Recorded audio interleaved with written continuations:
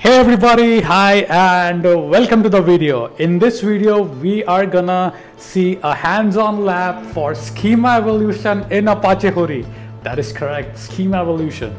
But before that, I'm essentially also gonna show you insert, update, delete, read, write, time travel, snapshot query, incremental queries, and then at the end is basically the Schema Evolution. So all of that is there in my Jupyter notebook, and I'm gonna run that on Glue, okay? So Schema Evolution is essentially basically, let's say you wanna add a new column, or you wanna remove a column, or you wanna rename a column, or essentially you wanna rename a table, how to essentially do that. So I'll show you everything step by step with the code snippets. So without wasting much of time, let's get started with the video. So the first step is very straightforward. You will have a Jupyter notebook, and let's go to the AWS Management Console and head over to the Glue.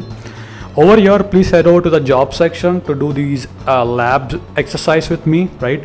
And then basically come here and click on Jupyter Notebooks and click on the upload button, and then choose and then select your notebook over here. I've already have a notebook, so I'm just gonna start the notebook over here, okay? So here you can see my notebook is starting, and once my notebook is started, then we'll start performing operations such as insert, update, delete, read, write, incremental queries, and time travel queries, and Schema Evolution at the end. So if you directly want to go to the Schema Evolution, you may skip the first part and directly head over to that particular section, okay? So once the notebook is ready, I'm gonna resume it.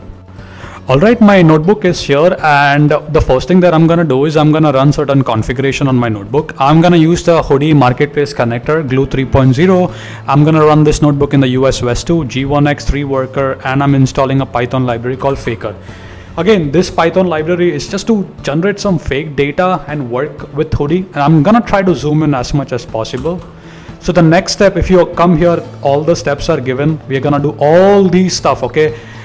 Insert, update, delete, read, write, incremental queries, time travel, hard deletes, then Schema Evolution as well at the end, okay? So the first thing that I'm gonna do is I'm gonna create a Spark session, again, so that, you know, I can start working with my Apache Hudi. Here is a simple class that generates a fake data. So I wanna show you how the data frame looks like. So here I'm calling that class, and then essentially I'm creating a Spark data frame, and I'm doing .show over here, which means this will essentially print the data frame on my console, so I can show you what it looks like. And then basically we're gonna, you know, start performing our operations on our HUDI tables. Again, very simple: employee ID, employee name, department, state, city, salary, etc., etc. So 3 records I have. I'm defining a database called HUDI DB and a table called HUDI Table. Record key is a unique identifier in my data. It's employee ID. Precom key is something that you can use. HUDI will use that for the dedupe purposes, right? You can use anything. I'm just using a column called TS. It's just a timestamp, right? Here I'm using this following bucket to essentially, you know, that's where my HUDI tables are gonna be in, okay? I'm performing an upsert operation, and I'm using cow, that is copy on write. So let's see. Now I'm gonna write the data into the HUDI table. So here, if you see, I have a Spark data frame. I'm converting back into a Glue data frame, and I'm using the Glue Marketplace connector to insert data into the HUDI tables. I'm gonna run this cell, and once I execute this cell, what you will also observe is basically you will see some HUDI tables here. As you can see, HUDI table, and then here you should see your data files coming in pretty soon, okay? I can also see that a new database will be created. So I think it's still executing. Yeah, now it's complete. So if I go to the Glue and if I refresh over here, I should see a new database called HUDI DB and a table called HUDI Table. I can come now and run ad hoc queries, right? I can essentially come here and say preview table. I can see all the data. That makes sense. Now the next step is how to read data from HUDI. Again, we are reading the data from our HUDI table. Pretty straightforward. I'm using the Glue Marketplace connector to the read data. And here you can see I'm doing .show. So essentially I'm converting a Glue data frame into a Apache Hudi data frame. And here you can see I have my HUDI, right? I have the 3 employees, employee 0, 1, and 2, right? 3 records so far, okay? Now this is the operation where we are appending into the data lake. So record number 3 and 4 is gonna be appended into the data lake, right? Same thing again, I'm making a Spark data frame. Let me zoom in. Oops, sorry. So here I'm creating a Spark data frame and I'm using glue to write data into my HUDI table. Okay, so I'm gonna run the cell and then again I'm reading the data over here. After writing, I'm reading. So now I should see 2 new records being appended of the data lake. Okay, so this is currently running. Now it is complete, and now if you observe carefully, 0, 1, 2, 3 and 4. So now I have 4 records, right? I have inserted 2 more records. Everything great, so far so great. And if I basically come to Athena and if I try to run a preview table, I should see all the data coming in here as well, and sure enough it does work, right? All these employees. Now let's see certain other action. I can update item on a data lake. There are several ways in which you can do that. So here I'm saying I want to update the record number 3 in my data lake, right? So I'm creating that into a Spark data frame, right? After creating into a Spark data frame, I'm essentially performing an upsert operation on the HUDI, and I'm essentially then reading it from the HUDI and printing it on the console, so you can see that. So now once I run this cell, once the cell is complete, if I go to Athena or if I show you from the console, that particular record should be updated. And again, the entire notebook shall be there in the description, so you can actually download and try this out. Okay, so the cell is complete, and if you observe here, you can see this is an update on the data lake. So if I come to Athena now, if I refresh and if I try to do a preview table, sorry about the background noise, and sorry about the noise. And here you can see the record number 3. This is an update on the data lake. Absolutely great, perfect. Okay, so far so good, right? Now you can also use SQL to query your HUDI, right? So I'm saying HUDI table. So select everything from the HUDI table where employee is 3. I can run this cell, right? And this should show me that particular row. Again, you can run your SQL commands as well. So here you can see that's the same record. I was able to run that. Now, performing hard deletes is also equally easy. So here I'm using SQL to perform hard deletes. I'll try my best. So I'm saying select everything from a HUDI table where the employee ID is 4. Currently on the data lake, I have employee number 4. I'm essentially grabbing that guy as a Spark data frame, and then basically here in the if you observe in the method, I'm providing it as a delete operator, which means now it's gonna go and delete from the data lake. And then again, after deleting, I'm reading the HUDI table. So when I run this cell, what is the expectation is basically I should see that record to be deleted, the employee number 4. So if I go to Athena once the cell is complete, I think it's done. Now if you observe in the data lake, I don't have employee number 4, right? I can actually confirm that, so maybe I can do a preview table again. And if you observe 0, 1, 2, 3, 4 is gone. So that's great, right? We were able to delete stuff. So we were able to insert, append, delete, update, right? Great, so far so great. Clustering and compaction. So basically, if you want to convert a lot of files, so basically a lot of files, if you want to compact them into less number of files, and if you only want to keep the latest commit, you can essentially perform a compaction operation, right? So over here, actually, I would love to show you if I refresh the data lake, and if you observe, I have certain files here, Parquet files, right? So to perform that, again, there's a setting you can use. So here, if you observe, I am saying HUDI to keep the latest file version, right? So let me just show you by executing this cell simply. So I'm waiting for this cell to complete. So I'm reading and then again performing the compaction. So what I do expect is the number of files should be reduced. So I have 7 files on my data lake right now, about 4 Parquet files, right? So the cell is complete. Now my expectation over here is I should see less number of files, and here you can see 6 number of files. It did do the job. That's great. Performing time travel queries, you can say, okay, HUDI, give me all the data for example 2022, date 18, and the month as 12, right? You could essentially perform a time travel query, right? So let's try to execute the cell. I think today is 21st. Might not get the data here. Oh, that's good. I think I have some data there. So I was able to get data. So that's good. So here you can see I can perform time travel queries. You can provide the date component and you can query the data. Now performing incremental queries means anytime new records are inserted, say you want to process incremental data, right? Maybe you're reading, you want to read incremental data and maybe you're inserting into Dynamo or other system, right? Doesn't matter. So that's the scenario. Here you can see I am essentially reading the data from the HUDI, right?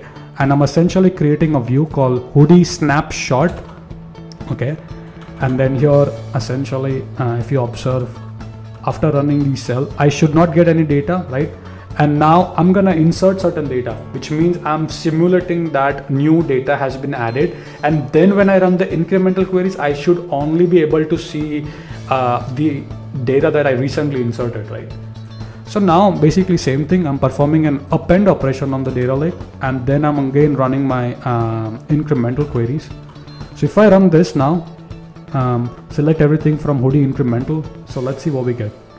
I've inserted record number 6 and 7. So my anticipation is I should get 6 and 7 in my incremental query, and sure enough that works. So that is a peak view of HUDI incremental data processing, right? Schema evolution, this is what the title was, right? So that is exactly what you want to learn, right? So schema evolution, I'm going to show you a very nice use case here. So here, as you can see, I'm going to read from the HUDI and I'm essentially creating a snapshot, okay? So let me show you quickly. And then I'm using spark.sql des descending HUDI snapshot.show. So what this does is basically, if you observe, this is going to show me all the columns that I have and their appropriate data type, right? So here you can see these are all the columns that I have, their appropriate data type, and can they be null or not, right? So basically showing me that, right? Now let me show you stuff. So here I'm basically showing you how to add a new column on existing HUDI table. So here we are adding a new column, okay? You can do that through Athena as well, but I'm gonna show you through Spark right now. So here I'm defining my new schema, and over here on this line, if you observe my mouse, I'm defining a column called new field, and the data type I'm saying it's gonna be an integer. So I've defined my schema. I'm essentially inserting a new record, and if you observe, I am putting number 11 there, and then I'm essentially writing into the Apache Hudi tables. So what do I expect after this is basically once I inserted the data, right? Now again I'm gonna create a snapshot, right? So I'm gonna read from my HUDI table and again perform the same query. So I should see, as you can observe, a new field with the data type int has been added. I can see that over here, right? Now you can query the data, you can query your snapshot as well. The new field should be added on the data lake. A little hard to see. Over here, observe this one. If this is hard to see, I'll essentially show you on Athena. So I'm gonna refresh here. Come here, click on preview table. So if you see on the bottom section, if I scroll all the way towards the right, and here you can see that's the record that we have added, right? A new column has been added called new field. Again, we were able to add a new column, right? Now let me show you certain other things, right, that you might be interested in doing. Now, one of the common scenarios, and this is why HUDI shines a lot, is basically changing data types. I have defined a column called new field and the data type is integer. Maybe I want to change this to a long for some reason, right? So HUDI does support that as well. Here is a chart that HUDI has given on their official website. So here you can see, if you have an integer, you can convert that into a long, you can convert into a float, double, string, decimal. You can't convert into a date. That makes sense. You can't convert an integer to a date, right? So there's an N, which means no. So here are all the data types, and they're supported converted data types, which you can convert to, right? So I'm going to show you a beautiful example that is over here. If I show you, so if you observe, I'm defining a schema here, and I'm saying the column that we had a new field. I'm saying I want to define this as a long type. Before it was an integer, okay? Observe this carefully on this line over here. It says it's an integer, right? As you can see here, right? Now I'm trying to change the data type. So here I'm defining that schema, and I'm essentially, here is my data, and here I'm creating a Spark data frame, right? It's a very simple stuff. I'm not doing anything complicated. This is how my Spark data frame looks like. And now I'm inserting into my HUDI tables. Now again, I have defined this as a long, so it should basically do the conversion for me. At this point, I'm going to run the cell. and then I'm gonna read the data from the HUDI, create a snapshot, and then show the data type again. So hopefully I should be able to show you quickly. And if you observe carefully, look at this, we changed it to a long, that is a big int here now, right? So previously we had that as a integer, observe over here, and now we are be able to change the data type. So you see why HUDI is shining so much. Now let me show you how you can rename a table for certain use cases. So I'm gonna go to Athena. Again, I had to follow a slightly different approach from what was mentioned on the HUDI website. So I'll show you. So say for some reason you wanna change your table name, right? So how do you do that, right? So come to your Athena and we wanna run a DDL. So over here in this one, click on these 3 dots and click where it says generate table DDL. Come here, and here you can see that's your statement. Copy that, Notepad++. So different one. A little hard to see. I'll try to see if I can expand this. Okay, so over here, if you can see, here is our column names, their appropriate data type, right? And over here, what you have is in the table properties, number of files. Remove that, okay? And then, and then you can name it anything. So let's say I want to name this table as an employees. So what I'm gonna do is basically now copy this, open this on a new tab. Okay, observe this here. Again, one important thing to note here is we are not doing a CTE here. A lot of people will think, oh, is he doing a CTE? I'm not doing a CTE. I'm essentially just creating a new table. It is still pointing to the same HUDI location, and I'll show you that. Okay, let me show you. So before that, observe on my S3, observe Sawmill DMS learn HUDI table, and then that's the location, right? When I'm creating a new table, again, it's just all I did is I just changed the name of the table over here, and it is still pointing to the same location over here. Observe this carefully, line 25. Okay, now let me go to Athena. I'll run this statement, and here you can see query successful. Now I'm gonna close everything. Okay, now if you observe, there's a table called employee, right? Employee, I'm gonna do a preview table, and there you go, same data. So what is important here is basically if you do a CTE, you're essentially gonna create a new table and then copy all the data from the old table to the new table. We did not do that. We essentially just created a new table, and we're using the same S3 location, right? So now if needed, you can essentially use this table. Use this table. So I hope this exercise would help you. I hope this exercise was useful. This exercise, we essentially performed insert, update, delete, time travel queries, incremental queries, snapshot queries. We did essentially show you how to add a new column into your existing HUDI tables, how to change the data type as well, how to change the table name, and etc. etc.